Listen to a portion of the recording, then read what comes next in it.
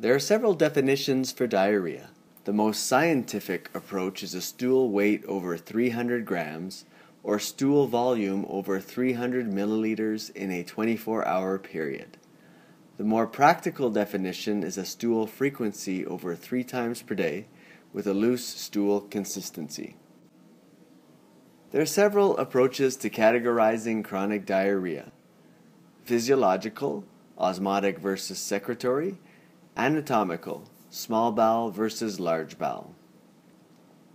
However, my preference is to look at this problem in terms of the 4 most common causes: lactose intolerance, celiac disease, inflammatory bowel disease, and by default, irritable bowel syndrome. Therefore, a very practical approach to this problem is as follows. First, exclude chronic infections, most notably Giardia in campers, well water drinkers, and Clostridium difficile with antibiotics, and medications, especially new ones, metformin being a good example. Second, while formal laboratory tests do exist for lactose intolerance, one way to exclude it is a dairy-free trial for 14 days.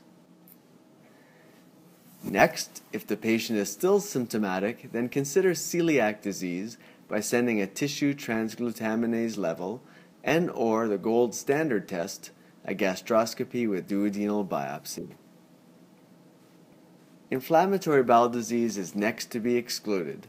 This requires a history of prototypical symptoms, for ulcerative colitis, bloody diarrhea; for Crohn's, right lower quadrant pain; laboratory work such as findings of anemia, low albumin, elevated C-reactive protein; and finally, if it's still considered, a colonoscopy with a view of the terminal ileum.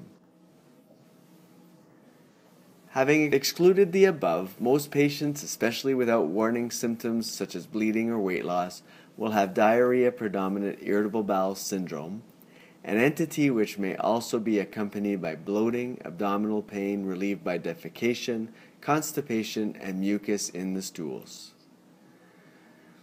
One caveat to the above approach: in older patients, consideration must be given to colon cancer, especially with iron deficiency anemia, and microscopic colitis, especially with use of NSAIDs.